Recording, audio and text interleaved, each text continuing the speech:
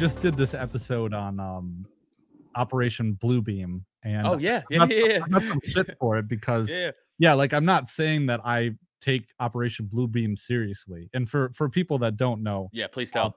Operation Bluebeam is like, I don't know, the mother of all conspiracies, that some New World Order kook in the 90s came up with this idea that there would be a fake alien invasion or the fake second coming of Christ. I call it the Watchmen.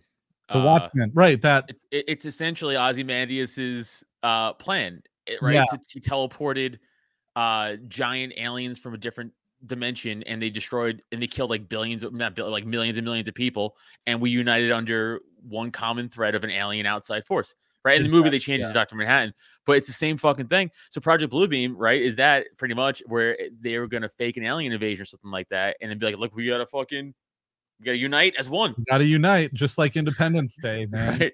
So, yeah. And I mean, in my episode, I talked about, have you heard of Dr. Stephen Greer? He's like, of course. Yeah.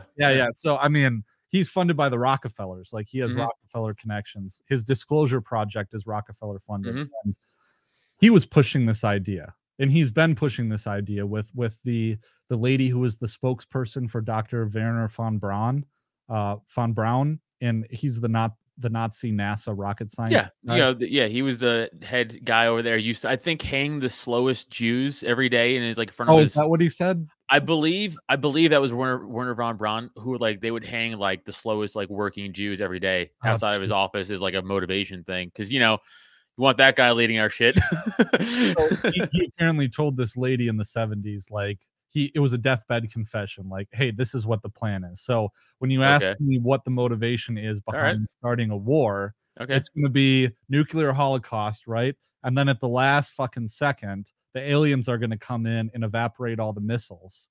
And then we have to, or something like that, right? That's what's going to happen.